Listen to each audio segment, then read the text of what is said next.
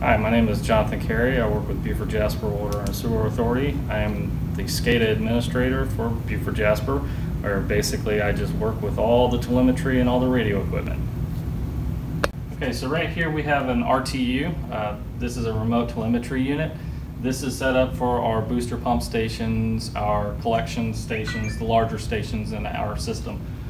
This basically takes all the information of pump run times, controls, power outages, anything of that nature. It sends it via radio through the antenna to our Chelsea tower site, where it collects all the data, puts it into our Wonderware system where the operators can view it real time and make changes as necessary. Okay, this is our mission unit made by Mission Communications. We use this on our smaller remote sites for lift stations mainly.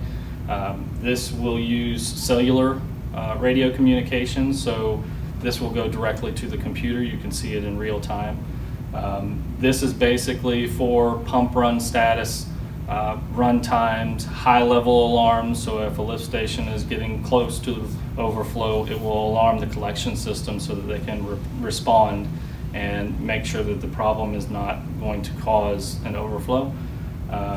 It is run off of a battery backup, and that way if it loses power, it will still communicate after hours.